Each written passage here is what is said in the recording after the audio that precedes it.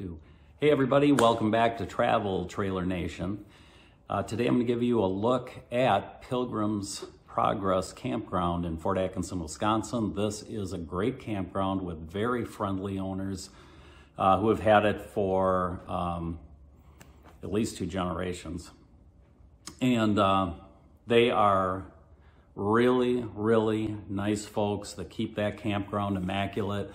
And we love going there. When we are going through Wisconsin on our way to Racine, it's one of our favorite stops. They have beautiful, beautiful grounds. They're a little bit, I would say the campsites are a little bit older, and they are on grass. So you're not gonna get paved sites unless you're on the very outside ring. But that doesn't matter to us. We really like the campground. So here's a peek at what it looks like. And if you've looked at any of the covers of our books, those pictures are one of the pictures where you see the corn in front, or it looks like a field in front going to a travel trailer. That was taken at Pilgrims Campground.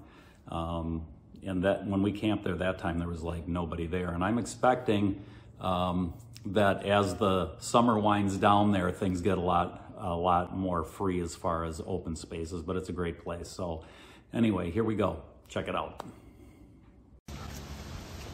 Hey, Travel Trailer Nation, this is Pilgrims Campground in Fort Atkinson, Wisconsin.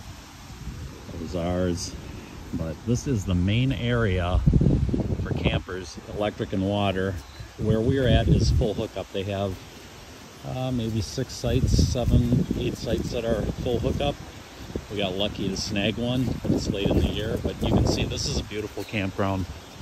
Just gorgeous. And then there's a lot of full-time people up on the hill. It is a really nice campground with really nice owners. Someone's having a good time. Telling you what though, it's hard to get used to this weather going from Texas to now probably at about 56 degrees here this morning. Cold front that's moving in, and I mean windy.